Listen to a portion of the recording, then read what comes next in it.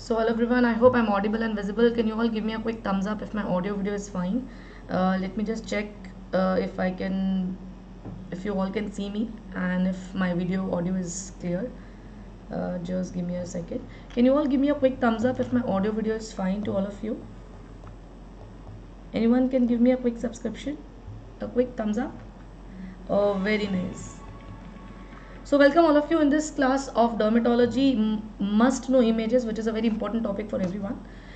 Before we start, let us very quickly go through the regulars. So I will just brief myself. I am Dr. Chesta Aggarwal, your NEET PG educator on the best online platform, that is Unacademy. On Unacademy, we provide two types of subscription. One is Plus, which give you an access to Unacademy live classes, and we have Iconic, which give you an access to both Unacademy and Prep Ladder. I request all my students to kindly get yourself enrolled on Unacademy, because currently we are giving a 20% discount on Unacademy subscription. You have to use a code, and the code is CHESTA10.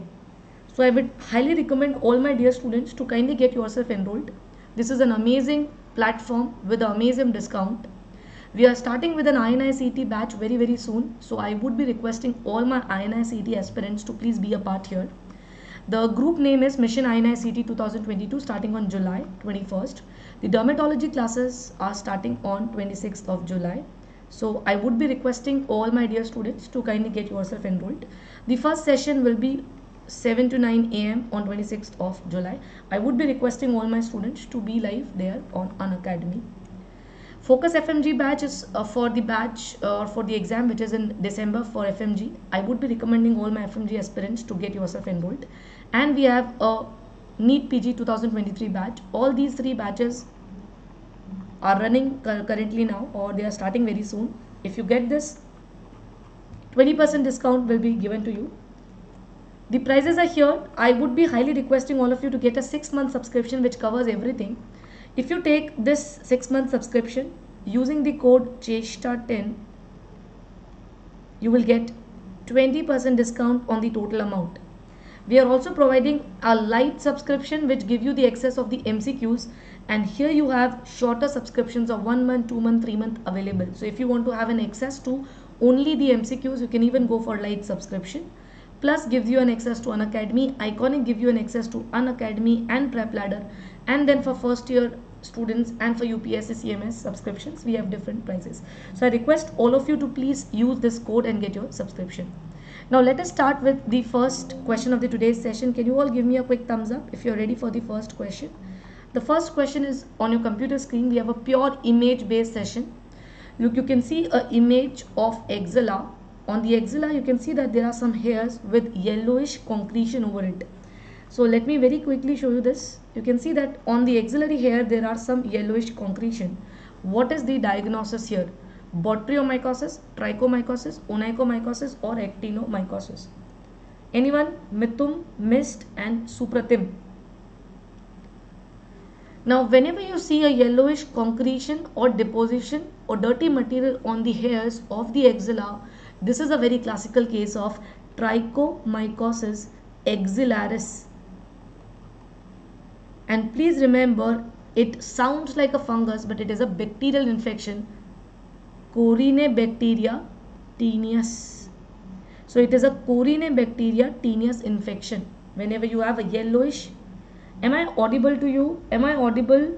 Ashmita, Mist, Supratim, am I audible to all my students? Can you give me a yes or thumbs up if my audio is fine? Because Srinidhi says that there is no audio, so I want my students to say yes or no. I hope my audio is fine. Yes, so it is fine, I think. Okay, so Srinidhi, my audio is fine. You just need to refresh it from your end. Okay, I hope I'm audible to all of you. Please remember, this is a bacterial infection which is known as trichomycosis axillaris. The next question is on your screen. Following picture under the woods lamp is classical of. So let me very quickly zoom it for you. Very quickly zoom it for you. This is a groin, you can see. This is the genitals. And on the groins you can see some reddish appearance. So please tell me in which condition you will find the following picture. Erythrasma, erysipelas, ecthyma or erysipeloid. Mist, Mitum, Supratim, Shravan, Ashima, Srinati. Anybody here can tell me the answer. Following picture under the woods lamp is classical of dash. Very nice. Again, this is a bacterial infection. What is the name? It is erythrasma because of Corynebacteria minutissimum. Please remember there are two species of Corynebacteria. One causes the Trichomycosis axillaris, which is Corynebacteria tenuis. Another is Corynebacteria minutissimum, which causes the erythrasma. Please give me a quick thumbs up if this point is clear. Moving to the next question. A diabetic patient presented with the following skin lesion, what can be the diagnosis? A diabetic patient with following skin lesions, what can be the diagnosis? Supratim, Shravan, Mist, Mitum, anyone? A diabetic with the following lesion, what is the answer? The correct answer here is a carbuncle. Now if you look at this, you can see that there are multiple sinuses draining out. So what is a carbuncle? It is the inflammation of multiple hair follicles. Deep folliculitis, when they are grouped deep folliculitis or furuncle is known as a carbuncle.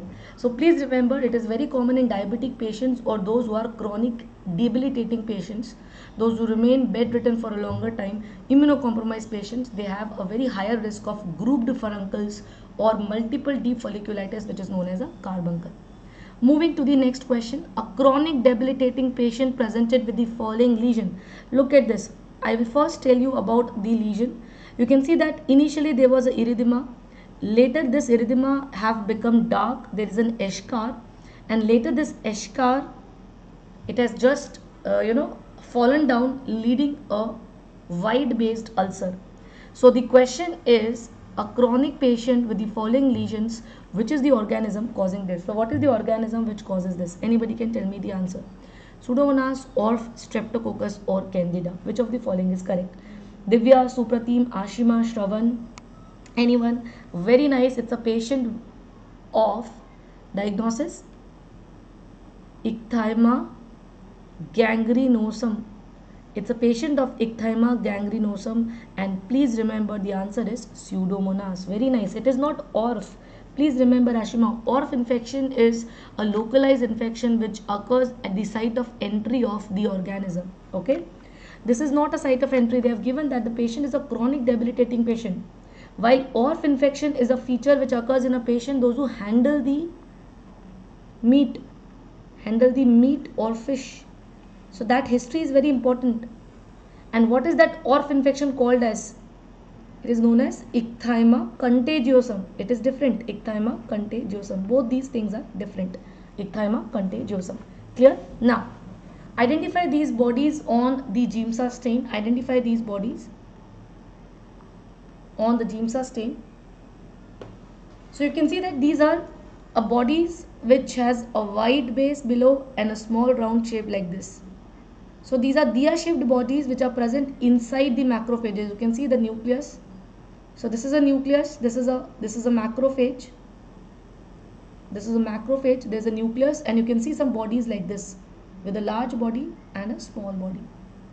What is this? Very nice. This is a very classical LD bodies, and it's a feature of leishmaniasis. Amazing. It's a feature of cutaneous leishmaniasis or post-Kala-Azar dermal leishmaniasis. Moving to the next question. What is the causative agent of tinea nigra? Anyone? Ashima, Mist, Shravan. What is the causative agent of tinea nigra? Tinea nigra is a form of fungal infection. Please remember, it is a fungal infection, but it is not dermatophyte. We use word tinea for dermatophyte, but this tinea is not used for a dermatophyte. It's a fungal infection secondary to an organism called as Horte wernicke. Now, if I show you the image, look at the image. This is your palmar skin, and can you see these hyperpigmented macules on the palmar aspect? When you scratch them very deeply, actually you can remove these black scales which are present on the palmar aspect. So please remember, this is a type of fungal infection, not a dermatophyte. It occurs secondary to Hortet Wernicke infection. Moving to the next question. Now let me tell you what exactly is this. We have a annular lesion. We have a annular lesion with central clearing and erythematous scaly margin. Is it giving you any hint? Erythematous scaly margins. Any hint on this? So we have an annular lesion with central clearing and erythematous scaly margins. What is the diagnosis? Very nice. Now it is tinea. It is a fungal infection, dermatophyte. But is it tinea faciae, mist or shravan?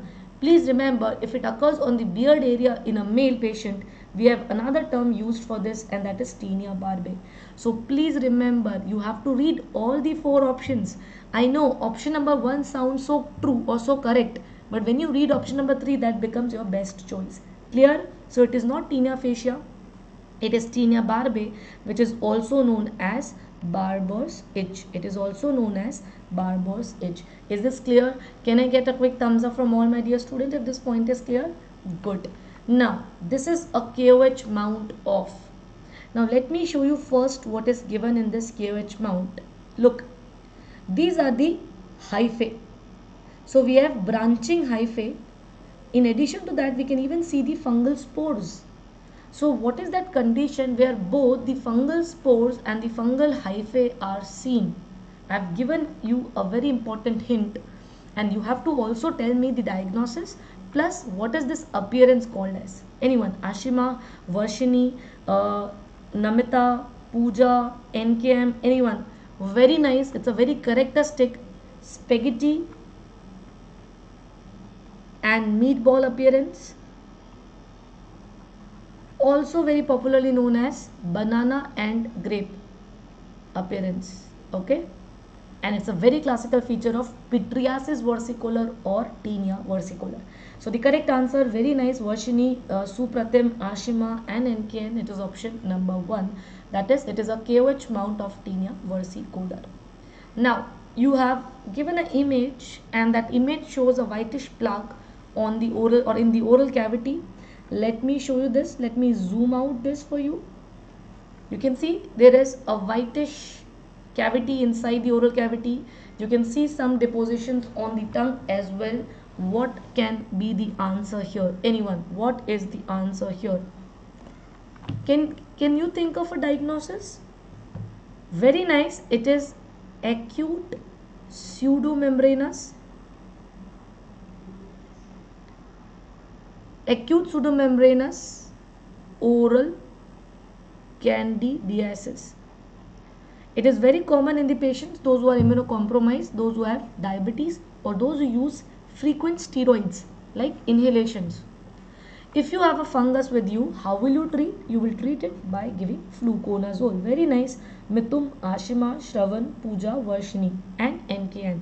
So you have to treat this patient by giving fluconazole. Let's move to the next question. Infant with following lesions. Look at the lesion first. Look at the lesion first. On the genitals, you can see the erythema involving both the convexity as well as the flexures. Even the groin is involved with a lot of discrete lesions which are present at a distant space. I have given you a hint. Can anybody tell me what are these distant lesions which are present little far away from the main plaque? These are known as satellite lesions. Please remember, satellite lesions along with involvement of the groin or flexures. Flexural involvement. Flexural involvement or satellite lesions. Is it diaper dermatitis, Pooja? Please remember, in diaper dermatitis, this part, the flexural parts are always spared. So this is a very classical case of candidal intertrigo. Is it clear to all of you? Can I get a quick thumbs up? So you need to know what are the important points so that you can differentiate between the two very common differential diagnoses. I would request all my students, if you want to learn the images more like this, more clear understanding, please subscribe Unacademy. You can use my code CHESTA10 and get your Unacademy subscription. We are currently providing 20% discount, so please don't miss on that. This offer is only till 22nd, so requesting all of you to please kindly go ahead and get your subscription. Now we have, okay, we are not done, just wait, we have many more questions, we are not done. So let's start with the next question. This drug is used for, what is the correct answer? This drug is used for treatment of what? Anyone can tell me the answer? This drug is used for treatment of what? Podophyllin resin. This is used in treatment of anyone. Shravan, Mist, Mithum, Puja. Very nice. It is a podophyllin resin. What is it? It works by inhibiting the mitosis. So it prevents the division, and it's a very, very useful drug in treating genital warts or verruca vulgaris.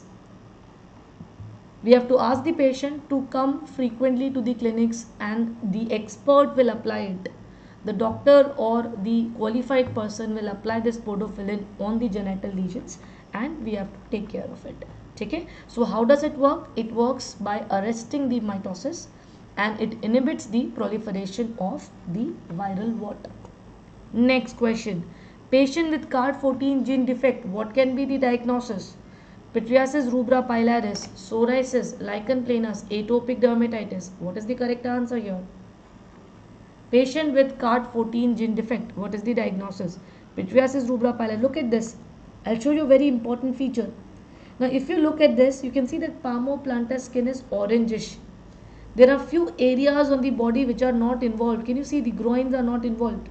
And when you feel this, they have a very thick nutmeg grater like appearance. They have a very pointy nutmeg grater appearance. They have a very pointy nutmeg grater appearance. Is this clear? Can you give me a quick thumbs up, all my dear students? Can you give me a quick thumbs up, all my dear students? So patient with CARD14 gene defect, the diagnosis is option number 1. You have PRP sendal, which is the yellowish discoloration of palmoplantar skin, yellowish palmoplantar keratoderma.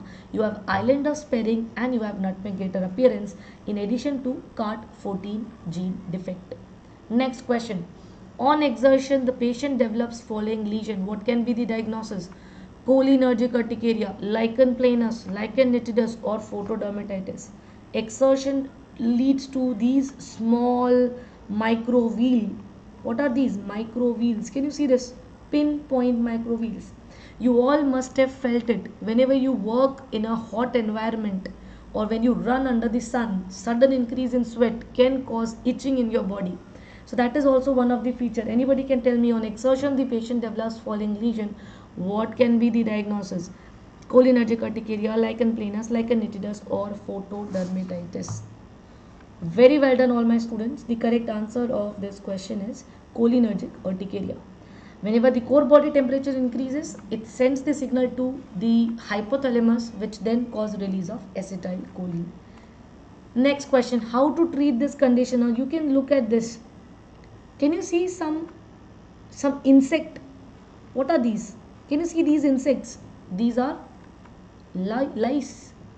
So what is this louse-borne disease where you see infection or the mite active lesion on the skin or clothing? The correct answer of this question is, this is a patient with pediculosis corporis. It is pediculosis corporis infection. Now how to treat a patient of pediculosis corporis? Please remember, pediculosis corporis, the best treatment option is washing of clothing. So try to remember that you have to wash the cloth. There is no point of giving 5% permethrin to the patient, because permethrin will only take care of the lesion on the body, because you are giving that treatment to the body. But what about the louse which are remaining on the clothes? So try to remember that point, very, very important. Now moving to the next question. I hope this image is clear. Just a second, I will move it here. Yes.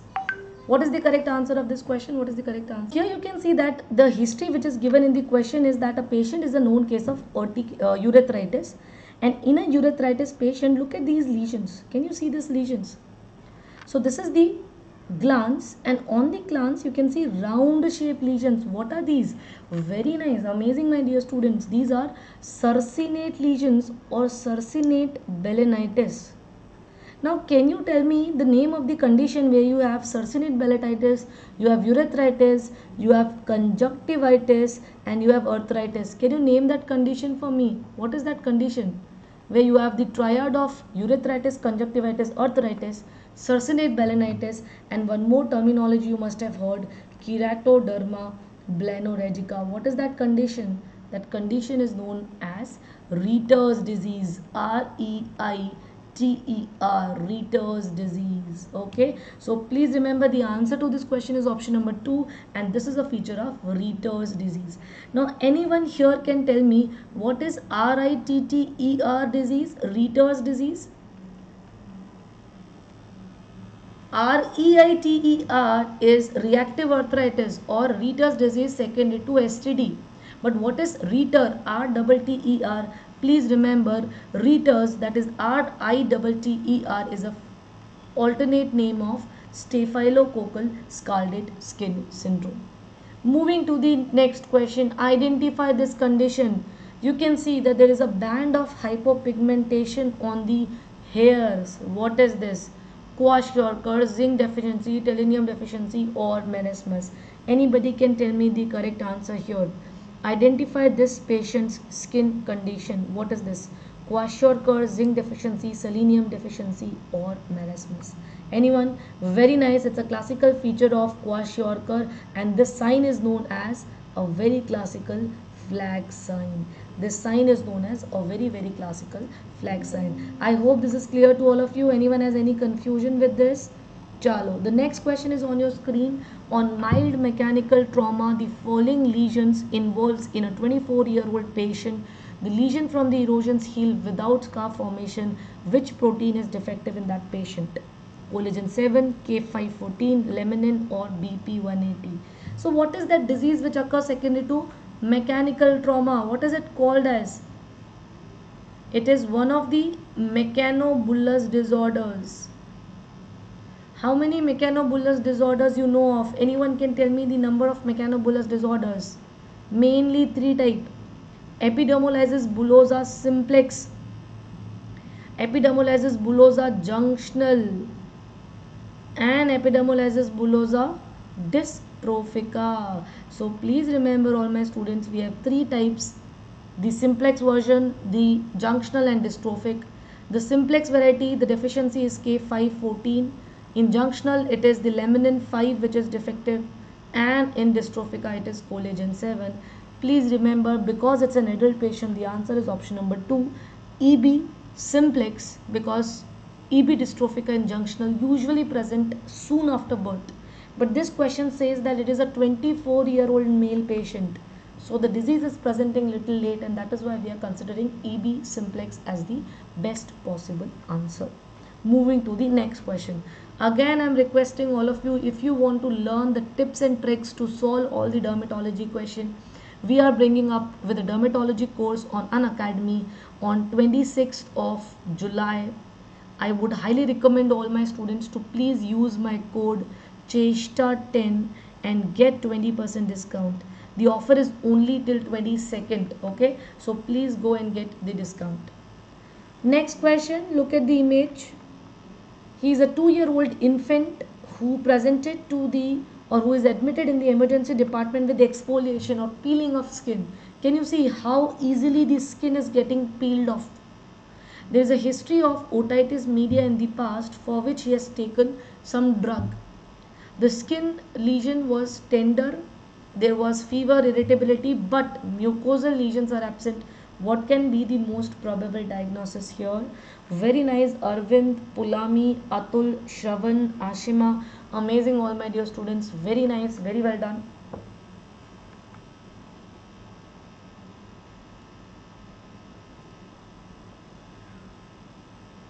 Yes, Supratim, please remember, if you take the subscription, all these images or all whatever images is shown to you in the class, you can easily download them as the PDF. Okay.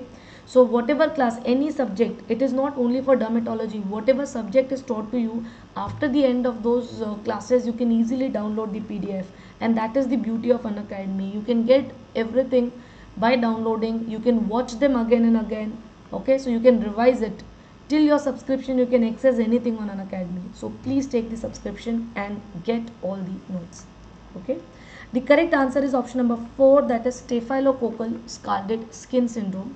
Please remember, the negative mucosal history is something which is giving you a hint that why this is not any of this. In the drug rash like Steven Johnson and toxic epidermal necrolysis, please remember oral lesion is present. Infant pemphigus also will have oral lesions, but in staphylococcal scalded skin syndrome, because the target antigen is desmoglein 1, which is missing in oral mucosa, you have sparing of it. And this would be the last question of the today's session. This is the last question. Which of the following statement regarding the diagnosis of the image given below is false? Now I am giving you a hint. This is a patient with flaccid bulla containing the turbid fluid. If you have a flaccid bulla containing the turbid fluid, it means it is infective condition. And the only example which you have is bullous impetigo. So which of the following statement is false regarding bullous impetigo? Anyone? Which of the following statement is false regarding bullous impetigo? Intraepidermal bullae are found, regional lymphadenitis is common, warnish crust is seen, and exclusively produced by Staph aureus. Option number 1 is absolutely right. It has intraepidermal split, subcorneal split to be more specific. Warnish crust is seen when the fluid gets dried up, and it is exclusively because of Staph aureus. But please remember, regional lymphadenitis is not common. Regional lymphadenitis or secondary complications are more common with non-bullous impetigo. So try to remember this feature. This is very, very important for your exam. I hope this point is clear to all of you. Can you all give me a quick thumbs up? So with this, we are done with today's session. Thank you all of you for your patience listening. And again, I would be requesting all of you, if you want to get Unacademy subscription, kindly use the code CHESTA10 and get 20% discount. We are giving amazing offers right now. This offer is only till 22nd of July. So don't waste time and go ahead and get it. Okay. Mithum, all the reasons, all the bullous impetigo's detailed version will be taught to you. The dermatology classes are starting on 26th of July. So please don't miss it. My classes will start from 26th and will go till 29th. We have around 14-15 hours for the whole dermatology. Till then, just wait. All the best all of you. Tomorrow at same time we will be coming with another set of interesting questions. Till then, good night.